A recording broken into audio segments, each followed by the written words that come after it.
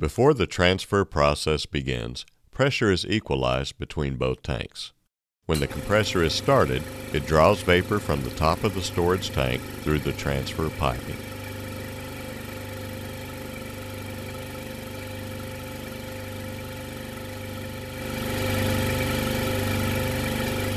The compressor compresses the vapor and increases the vapor pressure as it is pushed into the bottom of the storage tank. As the differential pressure between the two tanks increases, the liquefied gas begins to flow from the transport to the storage tank. The liquid transfer process is now complete. The compressor is turned off to begin the vapor recovery process. The four-way valve is reversed, and other valves are opened or closed to facilitate the vapor recovery. The compressor is started and begins to draw the vapor from the transport tank. The liquid heel, the remaining liquid in the transport tank, boils off during the recovery process.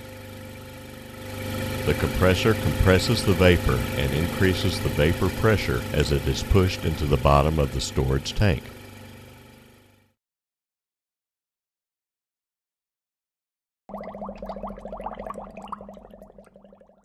The vapor recovery process is complete when the desired evacuation pressure is reached. Visit our website often for the latest industrial compression and pumping solutions from Corken. You will also find updates and new information on all of our products.